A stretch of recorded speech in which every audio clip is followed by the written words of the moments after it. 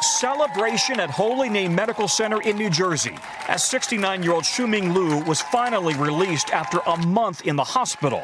His son John says he nearly died. He was very sick. His father, in a coma and on a ventilator for 2 weeks, recovered after doctors prescribed an emergency treatment, a cocktail of drugs in IV form that included Remdesivir, the experimental drug first designed to treat Ebola. Without the medicine, what would have happened? Without the medicine, I believe I won't even see my father again. Mr. Liu, the first COVID patient at Holy Name to come off the ventilator. Doctors used Remdesivir in combination with either another drug, Kevzara, or a placebo. They don't know yet. Whatever the combination, though, it worked. We do not have enough data right now to conclude that they are indeed effective, but we have a strong feeling that they are.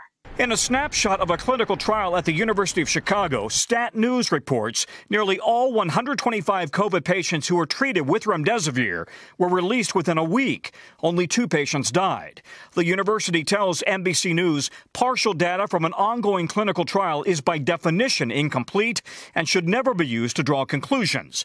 Drug maker Gilead says we expect data from multiple studies to continue to evolve over the next month to help establish the safety and efficacy of Remdesivir. Sickest you've ever been. Sickest I've ever been, yes. In Philadelphia, Mike Dewan was on a ventilator for 17 days. Doctors don't know if it was the compassionate use of Remdesivir that saved his life. I feel very lucky. I'm extremely grateful and thankful, especially to the Penn Presbyterian staff, the nurses, aides, and doctors. Importantly, this is not the drug President Trump has touted. Hydroxychloroquine is under separate review.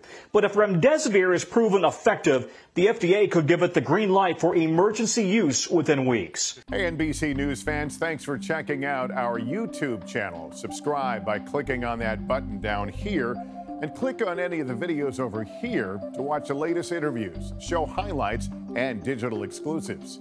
Thanks for watching.